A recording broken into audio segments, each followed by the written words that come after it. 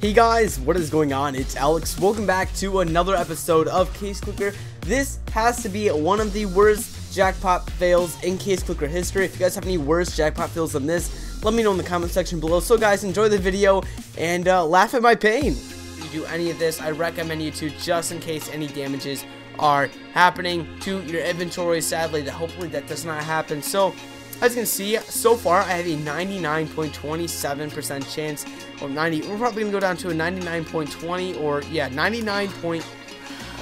99%. I'd be pretty happy with that.